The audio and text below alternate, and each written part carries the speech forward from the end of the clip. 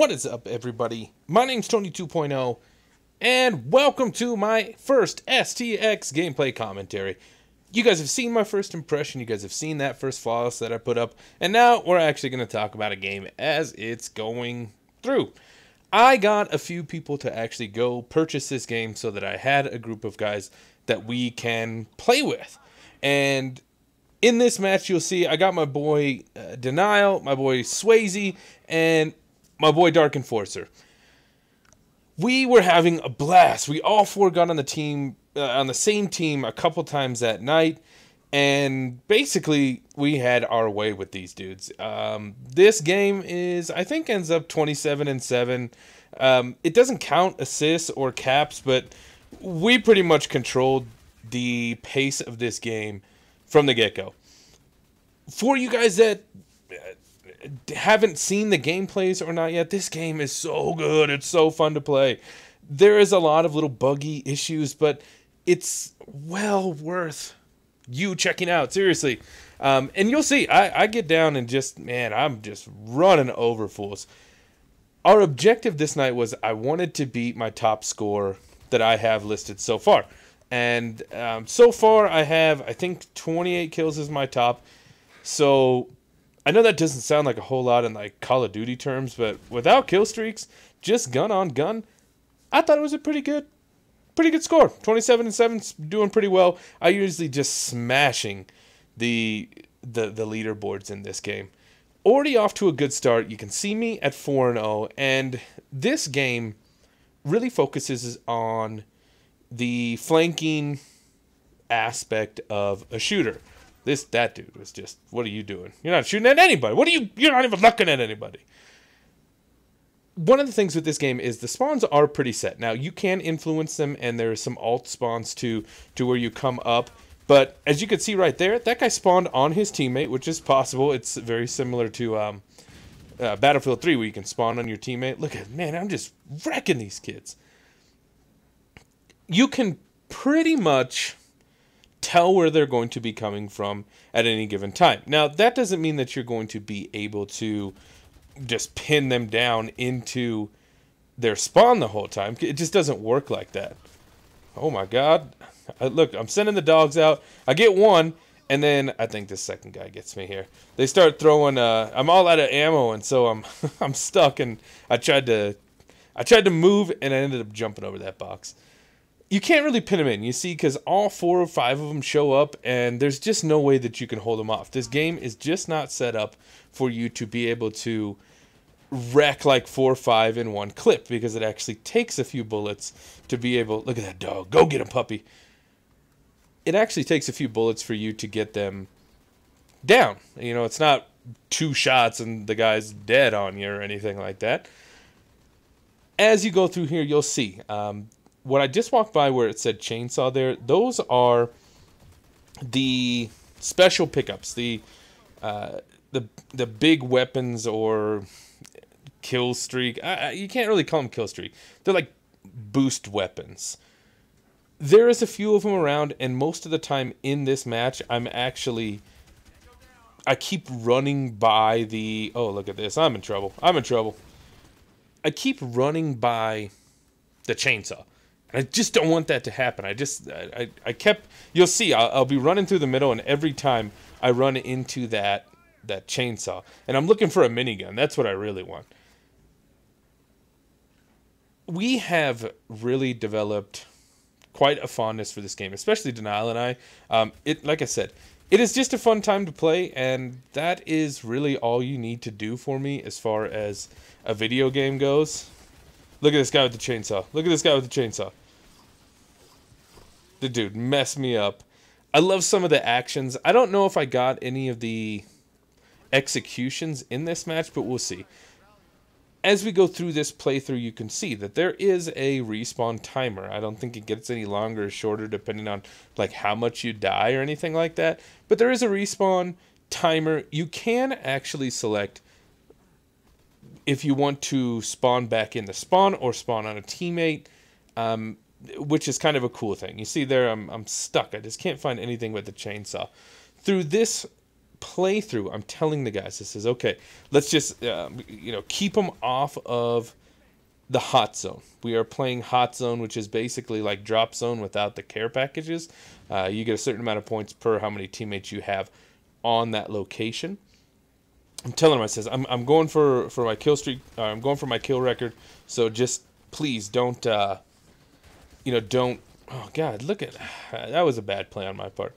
I was like, don't push the hot zone too much because I want to get the full time limit here and just kill Whore a little bit.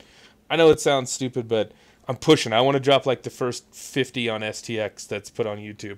I already got the first flawless posted. Nobody can take that away from me, right? So might as well push for that for those first 50.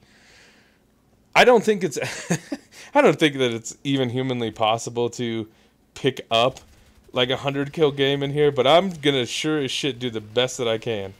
You can see Denial back there was using that minigun, which is another one of those buffed up guns, weapons, special things you can get. There's also an airdrop and a sniper rifle. The sniper rifle is pretty cool. I don't really like the ACOG scope when you're aimed in. It's something that you can actually add on to all of your all the guns that you can select as well. I don't really like it. I guess it's just the feel for me. You guys just have to play it to really be able to see what this game is like. As you can see, most of my kills and most of the success I find in this game is when I catch them a little off guard and I'm using those flanking routes. We have this game so much in tow and locked down, I don't even have to worry about jumping on the objective. I think these games run, I think there's like a 10-minute timer, but I'm just not sure about it. I just don't pay that much of attention, and normally most games are only about 4 to 6 minutes, which makes for great gameplays. See, stupid chainsaw. Makes for great gameplays to use on YouTube. If you decide to pick this game up, one of the things I will tell you, and Swayze can attest to this, it takes a lot of getting used to. It's not Call of Duty. It's not even Gears of War. What you have to understand is they put a premium on the gun skills. So, when you're getting into a gunfight, and if you watch some of the ones that I get into, it is imperative that you shoot top mass. Look at this chainsaw guy. Just wrecked me again. You want to go chest or headshot. Headshot can be a 4 to 5 bullet kill if you're on it just right. You can see I'm shooting from the hip quite a bit when I'm at close range, and that's just because I am using that red dot. I prefer the red dot over anything else, but it's really not bad if you're just using the regular crosshairs too. The enemy is just spawned all over here, and I'm trying to pick them all off. It is not as easy to pick up kills in this game, really. I mean, you have to work for it, and the cover system kind of plays into that. I can see them all spawning, but I can't just two-shot them and then they're down. I actually have to play a little more tactical, and that's what I like. I don't ever really feel cheated out of a kill. Now, things like the minigun really can be a little overpowered. The airstrike is so kind of difficult to use. I think I've had 6 of them and I only got 1 kill with it, so that's not bad at all.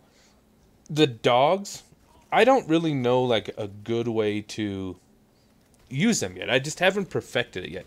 I'm getting a little better, and I really have to remember, and you can see through here, I'm not really getting my active skill off at all. That are those things that I just listed are what I'm working on. I want to learn how to use the dogs. I want to remember that I do have an active skill. And the active skill is similar to like Crisis. You can run in, click up on your D-pad, and it will turn on this skill that you can select. The skill that I have is Magnum, which just increases my bullet strength a little. There's other things that can help increase your armor. They can point people out. Lots of things. You see this? Look at this. I had the whole team there, and Denial's jackass ran in and took them all from me. I love the little kill thing too, where it's like crushed, annihilated, emotionally neglected. I love little things like that. The attention to detail in this game was absolutely fantastic. You can see I'm using the AK-47 here, and even at range, it's really, you have to be skillful with the guns. You can see I'm trying to use the dogs there, and Denal's dog got him, but it's something that you guys honestly need to go check out. It's worth your time. It's honestly for $15, if you got a couple hours out of it, you really would enjoy it.